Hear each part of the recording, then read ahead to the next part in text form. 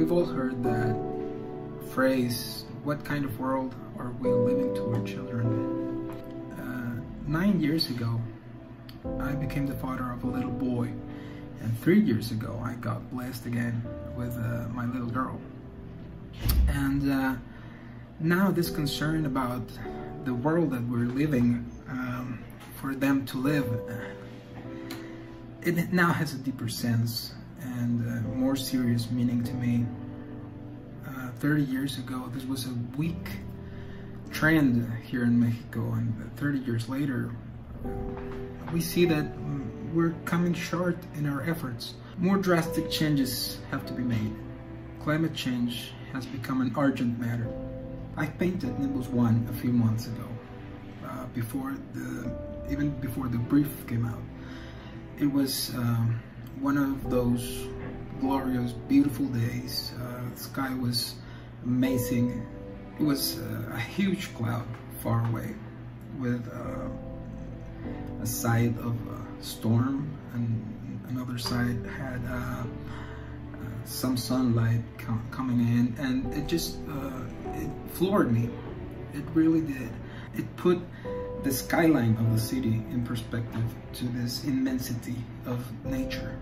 I painted it. It really blew my mind.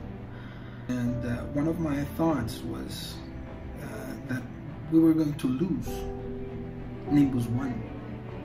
So I painted Nimbus 2 as a contrast, cold and decadent, and both paintings are like the yin and yang. They both have the human element, but this interacts differently in each one. I hope to get the viewer to really feel the difference and get concerned and uneased with the Nimbus 2 as opposed to Nimbus 1. With that, I hope to amaze the viewer. My role as an artist, or what I think my role is as an artist in the fight towards climate change. Well, before this initiative, as I said, I thought about this as a separate matter.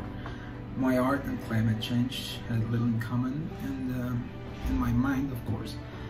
But now I realize that we have a very powerful tool in our hands. We have expression. Through our art, we can show the world our concern and create awareness. We need more people to realize that they can also make a difference, and we can all, I'm sure we can all beat this if we work together.